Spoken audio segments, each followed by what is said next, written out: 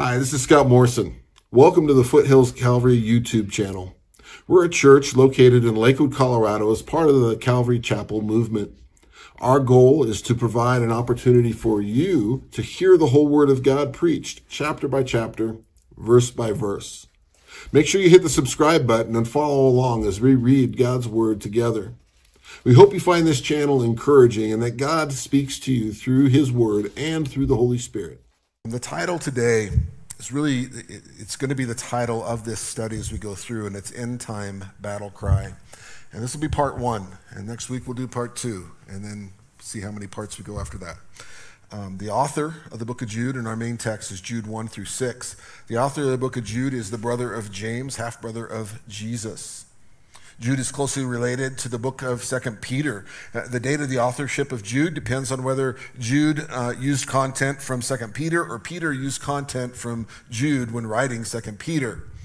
The book of Jude was written to Christians somewhere in AD 60 to 80. The book of Jude's important for us today because it was written for the end times in all reality, for the end of the church age. The church age began in the day of Pentecost, and Jude is the only book given entirely to apostasy, the falling away of the church.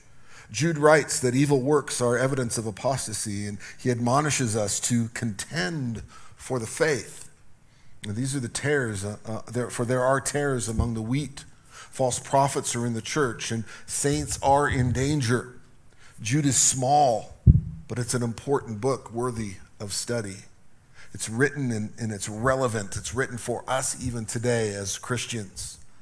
Jude was anxious actually to write them about salvation, but he changed the topic. There's that Holy Spirit piece again. When you're going to be obedient to what the Holy Spirit's telling you, it shifts what it is that you're doing. He changed the topic to address contending for the faith.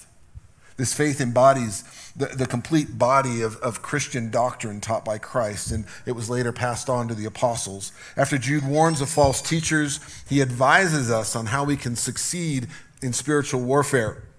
Here is wisdom we would do well to accept and adhere to as we go through these days, as we go through these end times. We truly do live in a unique time in history, and this little book can help equip us for untold challenges and living the times we're in now. Today's Christian must be on guard more than ever for false doctrine and for blatant sin, which is even seen that can so easily deceive us if we are not well versed in God's Word. That's why I challenge you continually. You have to be in the Bible more than on Sunday morning. We need to know the gospel message inside and out. We need to protect that message. We need to defend that message. We need to accept the lordship of Jesus Christ, and that there should be evidence of a life change in us. We shouldn't be the same after we've accepted Him. Our life in Christ should reflect our heart knowledge and the rest with the authority of the Almighty Creator, the authority of God the Father who loves you so much. We need that personal relationship with Him, and only then will we know His voice. We'll know it so well that we'll be able to follow Him and see through the falsehoods and the false doctrine and teachings. The warnings of history to the ungodly, the danger that prompted Jude to write this letter, and it's Jude 1. Jude, a bondservant of Jesus Christ and brother of James, to those who are called, beloved in God the Father and kept for Jesus Christ.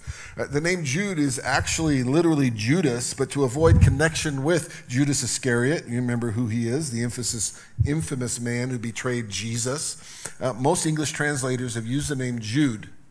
Jude, like the other half-brother of Jesus, including James, the author of the book that we finished studying, his brothers didn't believe that he was the Messiah until after the resurrection. And even though Jude was a blood relative of Jesus, he considered himself only as a bondservant of Jesus Christ. Would you say you're a bondservant of your sibling? No, you wouldn't. I wouldn't. They're my servant. No, Even though Jude was a blood relative of Jesus, he considered himself to be that bondservant. How would you introduce yourself if Jesus was your brother? I think we would probably pull the Jesus card first. Yeah, I'm Scott, Jesus' brother. Because that's what pride does. right? But Jude shows humility in his introduction. That the blood shed at the cross was more important than family blood. He understood. You could say with Paul in 1 Corinthians 5:16, the last part of the verse, even though we have known Christ according to the flesh, yet now we know him in this way no longer. As a member of the Sanhedrin, it's very likely that Saul, who became Paul, had heard Jesus speak in Jerusalem, and certainly Saul had heard about Jesus and was determined to put an end to his followers. Suddenly he saw the light in Damascus on that road. And from that point on, Paul no longer knew Jesus after the flesh. He saw him in a different light. As a result, Paul saw all men differently. How do you see people? He didn't see their earthly bodies. He saw only who they could become in Christ. And that's what I see. That's the way I see you when I look at you, what you can become in Christ. If you're obedient to him, how much he could do. And that's the prayer that we should all have for everyone we know. Lord, help us see the potential that they have in you and help us do our part in that process. Help us to disciple, to encourage, to exhort. This letter's not evangelistic in focus. It focuses on things that the believers need to hear but don't necessarily want to hear. So how do we know it's to Christians? They were called. A person is a Christian because God has called them.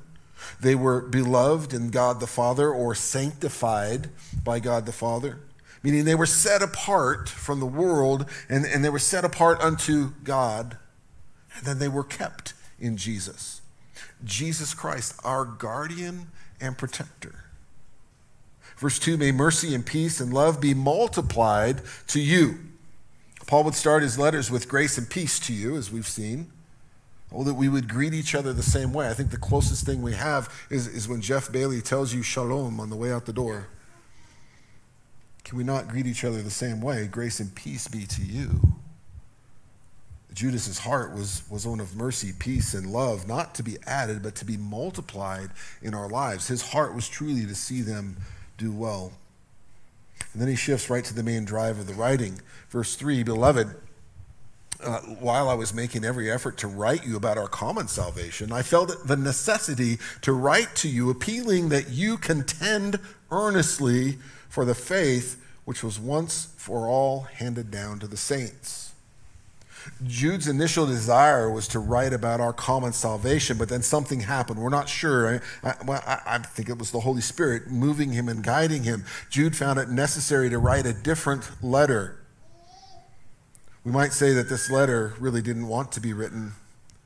Jude essentially is preaching against dangerous practices and doctrines and things that put the gospel of Christ in peril, in danger.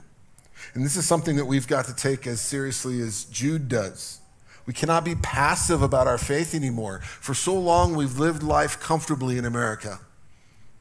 And so many Christians just walk that gray line. It's this big gray highway. There's no gray highway. It's black or white. You've either got to be in or out. The Holy Spirit's direction through Jude and Jude's obedience, it brings us this book, and it has a warning that carries just as true today as the day it was written. Every generation thinks that, oh, this is it. This is the big one. World War I, World War II, all the other big wars in between, little conflicts that start up everywhere. Well, now we have a war in Israel. Oh, this has got to be it. I'm not going to go into that study right now. It's time. Rapture, anyone? Come, Lord Jesus, come. Let's go. But until he comes, we have work to do. We don't just sit and wait. That should be at the forefront of our minds, but we know things are crazy, but not without hope. We get to spend eternity in heaven with the Father. Are you anticipating that? Are you looking forward to that? Or are you just trying to get through the day? I want to anticipate. Whew. Man, can you imagine being in heaven right now and worshiping? I don't know, are we going to have a Sunday service? We're going to have everyday service. Common salvation, not in the sense that it's cheap or just anybody can have it, but in the sense that we are part of the community of believers. We have salvation in Christ. That's in common. That's what brings that kindred spirit amongst believers. When Rachel was saying that about, man, we walked in the door, we felt love. You know what? That's that kindred spirit. That's followers of Christ. That's believers meeting together, loving God and loving each other. The same biblical worldview. We have the same attitude towards God and his creation. We see throughout Scripture that there's only one way for salvation, for the rich, for the poor, the good, the bad, the pretty, and the ugly. If it isn't a common salvation, it isn't God's salvation, and it isn't salvation at all. John 14:6 says, Jesus said to him, I am the way, the truth, and the life. No one comes to the Father but through me. This is why we can't allow the devil to distract us with thoughts of other ways to be saved or to isolate us. Because of COVID, we found it so easy to isolate. Just stay at home. I can watch it all. I can order everything on my phone. Breakfast, lunch, and dinner can come. I don't need to leave. I don't need to go to church. Now we have it. We have online for a reason. It's a great tool, but it becomes an excuse. We cannot be isolated. We need the body of Christ. To be a Christian is to be part of community. To be a Christian means that we stand shoulder to shoulder with millions of Christians who have gone before us. We stand with the strong Christian. We stand with the weak Christian. We stand with brave Christians. We stand with cowardly Christians. We stand with old Christians and young Christians. And we're part of an invisible, mighty army that spans through the generations. We're not alone. Spurgeon says, upon other matters, there are distinctions among believers, but there's a common salvation enjoyed by the Arminian as well as the Calvinist. Sorry. The same thing is possessed by the Presbyterian as well as the Episcopalian, prized by the Quaker as well as the Baptist. Those who are in Christ are more near akin than they know of it, and their intense unity and deep essential truth is a greater force than most of them imagine. Only give it scope, and it will work wonders. In the 80s, there was a survey, and it said that 70% of Americans who went to church said that you can be a good Christian without going to church. Okay. I would say today that that's probably closer to 90 to 95% of people would say that. But this doesn't match with Jude's idea of common salvation. He feels it necessary to exhort them to contend earnestly for the faith. The Holy Spirit moved him in such a way that he had to address doing the hard work of faith. In the Greek, that word contend comes from the athletic world, from the wrestling mat. It is a more intense use of the word. It means to agonize. That sounds great. Anybody want to agonize? Agonize for your faith. But it's literally to do the hard work, to be diligent in doing the hard work, to build your faith, to grow. Listen, we can't expect a microwave faith or a drive-through McDonald's faith. It's not going to be of any great benefit to us. It's not easy to grow in our faith. It takes work, but it's worth it. As our faith grows and that muscle strengthens, we can take that next breath. The Greek verb translated contend earnestly is considered present infinitive, meaning that you and I, being a Christian, ready for this exhortation, encouragement? You and I, being a Christian, is going to be a constant struggle. Amen. Amen? We don't want the constant struggle, but we do that struggle because it's valuable. If you and I were walking into an art gallery or a high-end store and there were no safeguards and, the diamonds are laying everywhere and there's no security system, you would easily draw the conclusion that what is in there is cheap and worthless, right? Well, man, if they're not even going to guard it or secure it, it's got to be worthless. You see, valuable things are protected. Worthless things are not. So my question for you this morning is, how do you contend for your faith? How do we contend for our faith? It's being an unflinching witness. You're going to share the gospel. You're going to give a reason for the hope that you have with gentleness and compassion, and you're not going to flinch. You're going to hand out tracts. You're going to help train and disciple ambassadors for Christ. You're going to strengthen the hands of a pastor or a missionary who honors the word of God from the pulpit. We contend for the faith in practical sense when we live uncompromising as Christians and we give credit continuously to the Lord. It's not something you did. God did it. Give the glory to him. Faithful missionaries and evangelists contend earnestly for the faith, but so does the children's worker. So does a youth leader. So does a small group leader or the office staff of a church. Your team leads here at this church. All of these things cause us to be more faithful to Scripture. The more we engage and the more we serve, the more we own ministry, the more we own that faith and our relationship with God. Each one of you should contend for the gospel wherever God has put you. Is it at home? Is it at work? Is it in the marketplace? But especially here at the church where it's a safe place. Contend earnestly for the faith which was once and for all handed down to the saints. Here Jude tells us what we're contending for. There's a lot of earnest contention in our world today, but usually not for the right things. The faith once for all delivered to the saints is something worth contending for. This faith, it doesn't mean our own personal belief or faith in the sense of our trust in God. This phrase, the faith, means the essential truths of the gospel that all true Christians hold in common. Bloom says that we must contend earnestly for the truth. The faith is the body of truth that very early in the church's history took a definite form. It's a genuine dedication from the deepest part of our heart and soul. Acts 2:42, one of my favorite scriptures. You hear me say it all the time. I just don't put the address on it. They were continually devoting themselves to the apostles' teaching, to fellowship, the breaking of bread, and prayer. Let's be that church. Amen? Continually. If we're to grow in our faith, if we're to fulfill the mission that Jesus has given us, then we contend earnestly. If we're going to do that, it's imperative that we regularly gather together for instruction, worship, encouragement, and prayer. God never calls any Christian to do life on their own. Never. We do it together. Not in a solitary life. It's in fellowship with other believers that we become all that he has created us to be. That's why we need the body. Hebrews 10:23-25 reiterates this. Let us hold fast to the confession of our hope without wavering, for he who promised is faithful. And let us consider how to stimulate one another to love and good deeds, not forsaking our own assembling together, as is the habit of some, but encouraging one another, and all the more as you see the day drawing near. It's crucial for us as believers to gather and have corporate worship, instruction, encouragement, and service.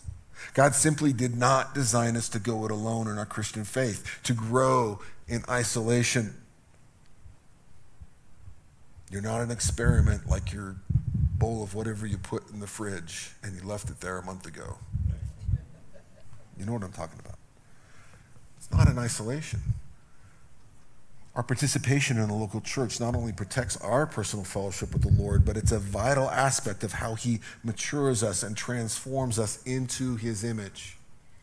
You guys spur me on, exhort me, encourage me. You help me and guide me as I mature in my walk with the Lord. Prayerfully, I do the same. Early in Hebrews 3, the writer says we're to encourage each other day after day after day after day after. See what I'm saying? Every day. So we're not caught off guard by the deceitfulness of sin and becoming hardened by it. How quickly have you, and you probably know somebody, where they were serving the Lord, but then they got caught up in sin and they kind of took a left turn and they started pushing God away and they started walking away even further and become harder and harder and harder. Don't do that. That's the importance of us being in the Word and us being together in fellowship. The Apostle Paul, who was Saul, got knocked off his high horse by the Holy Spirit. He was transformed and surrounded by believers. Some of them were pretty skeptical at first, weren't they? This guy was trying to kill us. Now he's saying Jesus is the thing? Like, is that good? But then because he began to contend earnestly for for the truth, for faith, because he began to passionately pursue truth. Many lives were changed, and they continue to be changed today because of his obedience. Hold fast without wavering because God is faithful. We need to speak life. We need to exhort and encourage each other every chance that we get. That's why I say mercy and grace and peace to you. That should be our greeting. That should be our greeting to each other. Every chance we get. We need to meet regularly, and now, especially as we have the freedom to do so, do we know how fragile that freedom is? COVID hit, and what'd they do? Shut the church down. Guess what? That's not going to happen again. Just for the record. But we'll move on. We need to meet while we have the freedom to meet. We need to grow and absorb all that God has for us while we have the freedom and ability to do so. My mom and Doyle ingrained something in me, and as a kid, I didn't always appreciate it. But if the church doors were open, we were going. Sunday morning, 9 o'clock Sunday school, then worship service after that. After worship service, then it was to Wyatt's or Furr's for lunch, where you could only get 4 items. Sorry, that was something else. No bitterness there. Then there was Sunday night Bible study. That was from 6 to 7:30, 8 o'clock. Then there was a midweek service. Oh my goodness, how many times can you go to church? Every time the doors are open. Every opportunity we can get together and fellowship and be in the Word. And now I see that. I see the value of that. And Pam and I adopted that same mentality when our marriage was restored. And our kids went with us everywhere. And they turned out okay. They love the Lord. They're pursuing God. They went everywhere with us. They went to church. They went on mission trips. They went to soup kitchens. Got crazy stories about that too. Small group Bible study at our house. Guys, it is okay to saturate our lives with Bible study, church, worship, God's word continually. We need to do it. Amen? Joshua 24:15, if it is desirable in your sight to serve the Lord, choose for yourself today whom you will serve, whether the gods of your fathers that they served beyond the river, or the gods of the Amorites whose land you're living in. But as for me and my house, we will serve the Lord. That statement needs to be made with an exclamation point on a daily basis. There's too much mess in the world. We've got to be determined. As for me and my house, we're going to serve the Lord. And maybe it's just you in your house. Good. As for you in your house, serve the Lord. Be determined. And it's not a guilt trip here. You got to pray through things in your own family, but you need to engage at another level. God, what is it that you want me to do? How do you want me to engage? And let me do it well. Let me do it with intention. Let me do it with purpose, and all to give you glory and honor. Help me as a family to contend for the faith. The faith which was once for all handed down. It means the faith that we're contending for was delivered one time. That's all we need. It doesn't need to be delivered over and over and over again. You and I share the gospel. We distribute that truth over and over, but it's the same truth. It's truth that was delivered one time by God and then through the apostles and the prophets.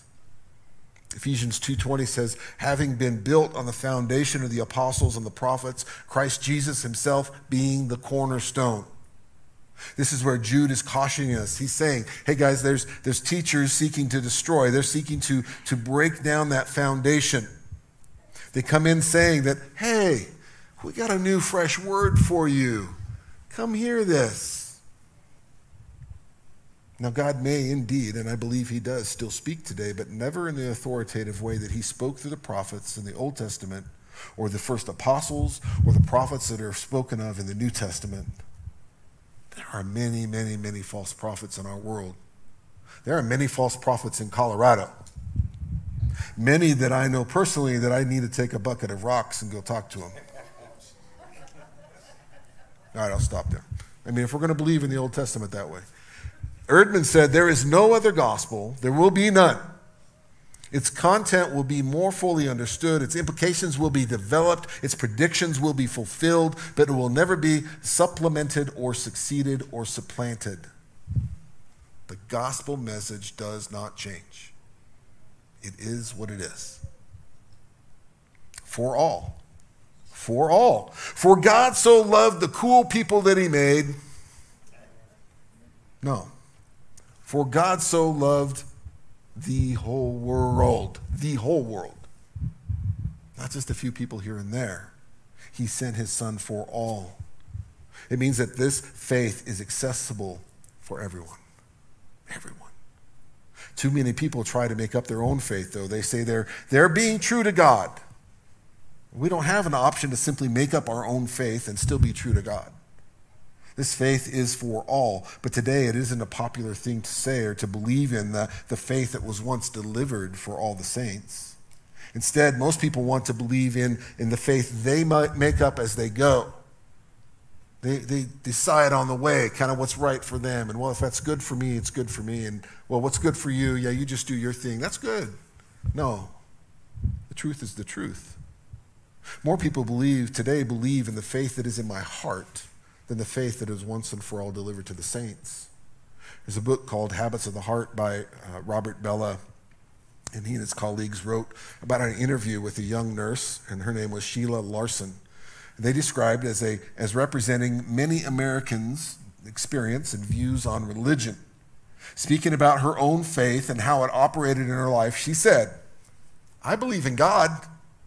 I'm not a religious fanatic. I can't remember the last time I went to church. My faith has carried me along the way. It is Sheilaism. It's just my own little voice."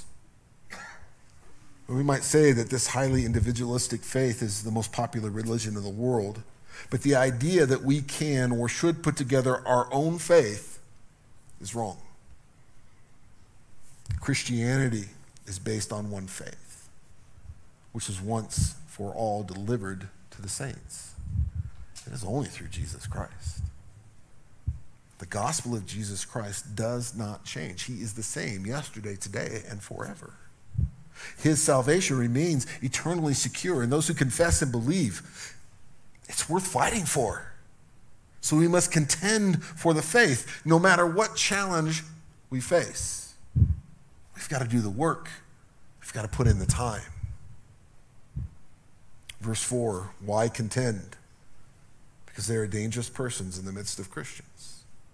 Verse 4, the certain persons have crept in unnoticed.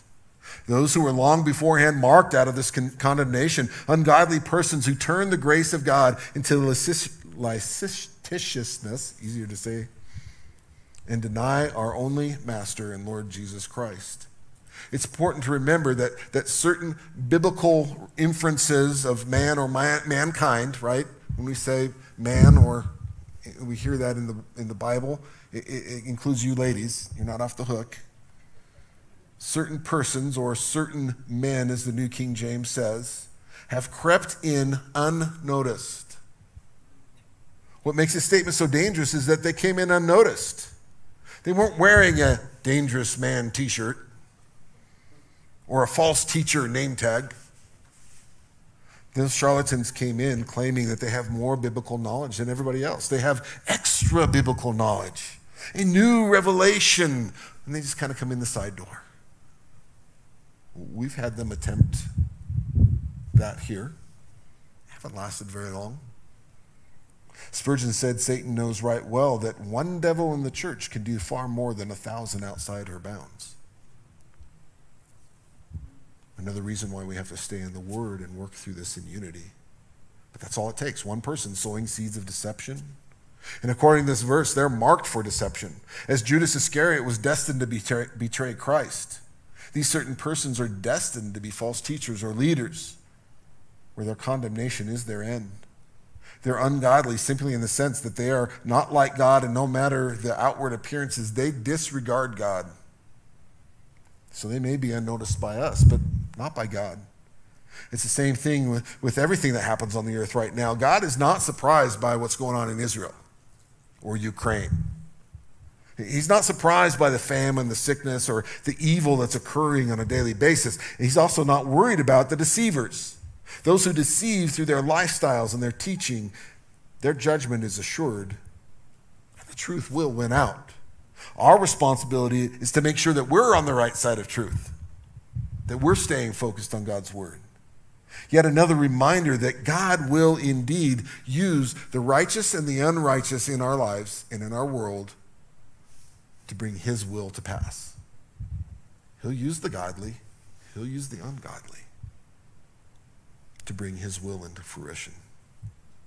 Who turned the grace of our God into I don't know why I had so much hard time saying that, licentiousness or lewdness. Let's use that word.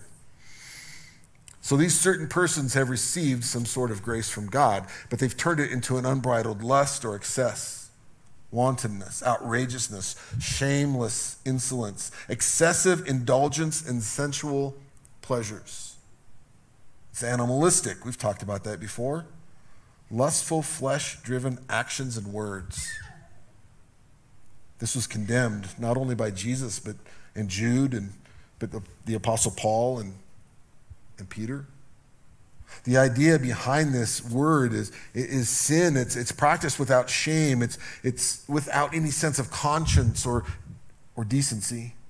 Usually the word is used in the sense of sensual sins, such as sexual immorality. But it can also be used in the sense of brazen, anti-biblical teaching. When the truth is denied and lies are taught without shame. Jude probably had both ideas in mind here, because as the rest of the letter develops, these certain persons, both moral problems and doctrinal problems, are seen. These words of Jude show that there's a danger in preaching grace.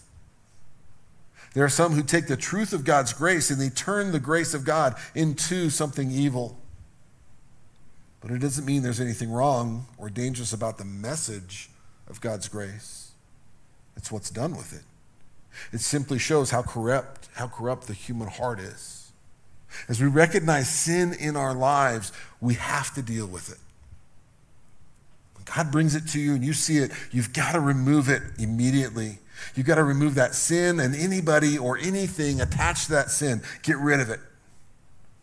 Romans 6:1-2 says, what shall we say then? Are we to continue in sin that grace may increase? May it never be. How shall we who died to sin still live in it? Paul couldn't imagine why anybody would genuinely love Christ and want to continue committing sins, the very sins that cost Jesus his life. How could any real believer glory in what God abhors? That's where that prayer in Psalms 139 comes, and I mention it often. You know what? God knows everything about you, and he still loves you. And you get to the end of that, and it is, Lord, show me where I'm unrighteous. Help me see where I'm sinning, and help me to make it right. Help me understand my salvation. I must not continue in sin as God reveals it to me. You must not continue in sin as God reveals it to you. God offers us a chance at forgiveness. He offers grace. He gives us mercy. Grace, that gift extended to us. Take the gift. Ask for forgiveness. Get away from that sin. These certain persons in today's text did not do that and actually deny the Lord. They do this by refusing to recognize who Jesus said he was, and therefore they also deny who God the Father is. This reads as a report without detail of how they specifically did this, but it may be that they denied him with their ungodly lifestyle or denied him with heresy or the doctrine they were teaching. Most likely both were true. In verse 5, we see the beginning of 3 examples that show the certainty of God's judgment against these certain persons. 3 examples that show certainty of God's judgment, and we're going to get through 2 of them this morning as we get ready to close, and then we'll pick up next week on the 3rd one. But verse 5 says, now I desire to remind you, though you all know things once for all, that the Lord, after saving a people out of the land of Egypt, subsequently destroyed those who did not believe. Jude knew that he wasn't telling them anything new. They were already taught this example. They knew it. But they needed to hear it again to apply it to their present situation. Really, that's the reality of a pastor's job, right? Is to get up and just remind us, to repeat. I need it repeated to me. I need to learn and oh yeah, that was right. God, you did that thing. It's a reminder. I get up here and I remind you of what you already know. It's the importance of us studying the Bible consistently, especially as we contend for the faith in what seems to be the end times. Each of us as Christians should respond with, yes, Jude, I know exactly what you're talking about as you refer to the Old Testament. But if for some reason this morning you don't know what he's referring to, then the challenge is for you to deepen your understanding of the Bible. Spurgeon said, as for the root facts, the fundamental doctrines, the primary truths of Scripture, we must from day to day insist upon them. We must never say to them, everybody knows them, for alas, everybody forgets them. It's the same thing I've talked about when we do the altar call at the end of service. I determined from the very beginning when I stepped into the platform and behind this pulpit that we will give that opportunity every Sunday. And we've had Sundays where 3, 4, 5 people have responded. We've had Sundays where none have. But the one Sunday that impacted me the most was somebody who had been at the church for a long time, responded. I thought they were saved. Oh, later they said, you know what, I finally understand. As you were explaining the gospel, I understood it, and I received Christ. See, we need to be reminded. We need to hear it. And we also follow that quote up with a quote by John Calvin. The use of God's word is not only to teach what we could not have otherwise known, but to rouse us to a serious meditation of the things which we already understand, and not to suffer us to grow torpid or cold in knowledge. The idea is that we are being exhorted in God's word when we hear it. And it challenges us. Well, I already knew that, but you know, you've read that verse, and then you go back a year later and you read that verse again, and you're like, oh, wow, did you see that? That's how the Holy Spirit works. Lord, after saving a people out of the land of Egypt, Jude reminds us of what happened in Numbers 14.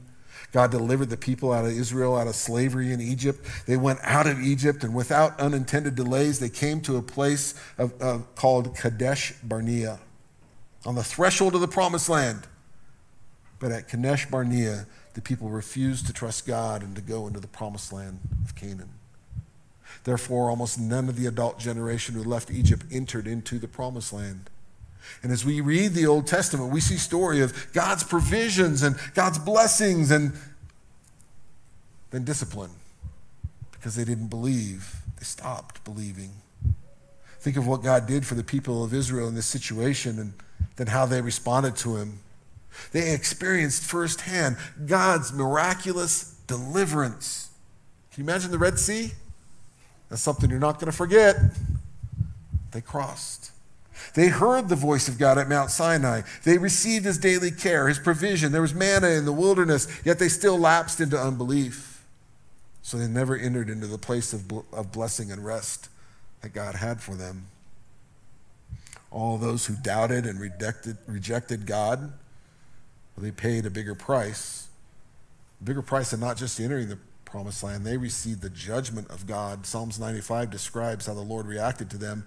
Psalms 95, 10 through 11. For 40 years I loathed that generation, and they are a people who err in their heart.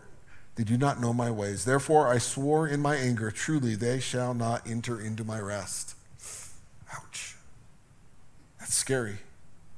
Jude brings a clear warning that the people of Israel started out in Egypt doing well enough. They were doing good. They had many blessings from God along the way, but they did not endure to the end because they did not believe God's promise and power and protection. How many times do I pray, Lord, I believe, forgive my unbelief. I believe, I know you're there. I know you've done it before. I'm trusting you'll do it again. This example gives two lessons. First, it assures us that the certain persons causing trouble will certainly be judged, even though they may have started out well in their walk with God. Jude says that these certain persons or men might have started out well, but so did the children of Israel, and God afterward destroyed them that did not believe. Secondly, it warns that we must follow Jesus to the end and never be among those who did not believe. The final test of our Christianity, of our faith, is endurance. Some start the race but never finish. Here we see both the love and justice of God. The Lord showed his goodness in rescuing the Israelites from Egyptian slavery, but his holiness in punishing their stubborn unbelief and disobedience. It cost the nation of Israel 40 years. 40 years of death and disease and doubt and war and wandering in the wilderness because people doubted that God would truly give them the promised land. They didn't just doubt, they rebelled against him. Verse 6, the angels who did not keep their own domain but abandoned their proper abode. We're going to touch on this a little bit today, and then we'll pick it up again next Sunday. He's kept in eternal bonds under darkness for the judgment of the great day. Jude's letter is famous for bringing up obscure or controversial points as well, and this is one of them. Jude speaks of the angels who sinned and are now imprisoned, awaiting future judgment. There's some measure of controversy about the identity of these particular angels. We only know 2 places in the Bible where it speaks of angels sinning. First, there's the original rebellion of some of the angels against God, Isaiah 14, and again you can see it in Revelation 12. And secondly, there was the sin of the sons of God described in Genesis 6. Genesis 6, 1 through 2. Now it came about when men began to multiply on the face of the land, the daughters were born to them. The sons of God saw the daughters of men were beautiful, and they took wives for themselves, whomever they chose. There's a significant debate as to the sons of God. Are they angelic beings, or is it another way of saying followers of God among humans? And Jude helps answer that question. The offense was connected with some kind of a sexual sin, such as the sexual sin, a union between rebellious angelic beings and the sons of God, the human beings, the daughters of men. We know there was some sexual aspect to that sin because Jude tells us in the following verse in Jude 7, as Sodom and Gomorrah and the cities around them, similar manner to these, having given themselves over to sexual immorality, and they went after strange flesh. The words in a similar manner refers back to the angels of Jude 6, and the words gone after strange flesh refers to their unnatural union that they made. We know that this unnatural union produced unnatural offspring, unnatural union that corrupted the genetic pool of mankind. So what did God do? He found a man named Noah, a perfect man in his generations, pure genetics. This unnatural union prompted an incredibly drastic judgment of God, a global flood, wiping out all of mankind except for 8 people. We can add another piece of knowledge from Jude 6. The unnatural union prompted God to uniquely imprison angels who sinned in this way, kept in eternal bonds under darkness for the judgment of the great day. God judged these wicked angels, setting them in everlasting chains. Can you imagine that?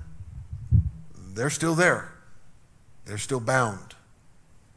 Apparently some fallen angels are in bondage while others are unbound, and they're active among mankind as demons. By not keeping the proper place, they are now kept in chains. Their sinful pursuit of freedom put them in bondage. And in the same way, those who insist on the freedom to do whatever they want to, just like these angels, they will be bound in everlasting chains. Guys, listen, true obedience comes, true freedom comes from obedience in God. If we're going to be obedient to him, we're going to pursue him, then there's truly freedom. It's when we're caught and bound in sin. That's not good. We lose it all. And if angels can't break the chains that sin brought upon them, we're foolish to think that humans could do the same. We can't set ourselves free of these chains, but we can through Jesus Christ. Jesus is the one that comes and breaks those chains of sin on us. That example from Jude gives us 2 lessons. One, it assures us that a certain person's causing trouble, they will be judged no matter what their spiritual status has been. Those angels, at one time, they stood in the presence of God. Can you imagine that? But now they're in everlasting chains. If God judged the angels who sinned, he will certainly judge those certain persons. Secondly, it warns us that we must continue walking with Jesus. If the past spiritual experience of these angels didn't guarantee their future spiritual state, then neither does ours. We must keep walking and stay on guard. As I say, keep your head on a swivel. Pay attention. These angels who were cast out of heaven fell because of their pride and their lust. Pride is the basis for every sin because the person refuses to admit his or her need for God. A prideful person attempts to fulfill his or her own desires in many number of ways, and it often leads to sexual sins, to addictions, to other destructive habits. Ultimately, these end in a spiritual, emotional, mental devastation. Only the Lord has the ability to satisfy the yearning of our hearts, and he assumes full responsibility for our needs if we obey him. Not our wants, our needs. The reality is that we are indeed in the end times. What does that look like? Our focus must become stronger, not to be distracted, not to get off course. We can't allow the enemy to distract us. We must contend for the faith. So the cry for each of us, 2 Timothy 4:2-5, preach the word. That's you too, not just me. Teach the word. Be ready in season and out of season. When are you supposed to be ready? All the time. What are you supposed to do? Reprove, rebuke, exhort with great patience and instruction. And we're living in this time right now, for a time will come when they will not endure sound doctrine, but wanting to have their ears tickled, they'll accumulate for themselves teachers in accordance to their own desires. They'll turn aside to myths. But you, be sober in all things. Endure hardship. Do the work of an evangelist. Oh, but I'm not an evangelist. You're called. You can give a reason for the hope that you have with gentleness and compassion. Do the work of an evangelist. Fulfill your ministry that God has called you to do. Contend for the faith. Guys, we are in a spiritual war, and it does impact the physical body. And this is indeed a time for a battle cry, to be ready, to prepare. Contend for the faith. Dig in, go deeper. Amen? Amen. Let's pray. Father, we thank you for your word. We thank you for the power and the life that word brings us. Help us, Lord, to be obedient in that. Help us to contend for the faith, to do the hard work, to be engaged in our faith in such a way that we make an impact for your kingdom, to bring you glory and to bring you honor. Help us, Lord, to go to war. Help us to put on that full armor and press in. Not sitting on our backsides watching, but engaging. Help us to keep sin in check and not allow it to bring us into bondage. So, Lord, we thank you for your grace. Thank you for your mercy. And we ask that you empower us to proclaim that message to others. In Jesus' name, amen. And as we close every service, it's that reminder that God does indeed have you here for a reason and a purpose. Many of you in this room and many listening online, you're already saved. You've surrendered your life to the Lord, but some of you have not. Some of you need to do that, and you feel that prompting, that stirring within your just the inside of you. You feel it. You know that the Holy Spirit's drawing you in. The reality is that Jesus came to the earth to die on the cross for your sins and mine. And then we have a broken relationship with God, and as soon as we can restore that, we can only restore it through accepting Christ. It's confessing and believing. You confess with your mouth that Jesus is Lord, and you believe in your heart that God raised him from the dead. And it's a simple conversation between you and God. So I'm going to ask everybody to just bow your heads, close your eyes, and we're just going to say just a quick prayer, simple prayer. It's a conversation from your heart to God's heart. Pray something like this: Dear God, I know I need you in my life, and I ask you to forgive me. Forgive me for my pride. Forgive me for my sins. I surrender to you. I simply submit, and I confess that Jesus is Lord, and I believe, God, that you raised him from the dead. So Jesus, be Lord of my life. Help me. Use me to bring hope to others. Help me to contend for the faith on a daily basis. In Jesus' name, amen. If you prayed that prayer, I'd love to pray with you, get you a Bible, talk to you. If you prayed it online, you can shoot me an email, scott@foothillscalvary.org, and I'll get back to you as well.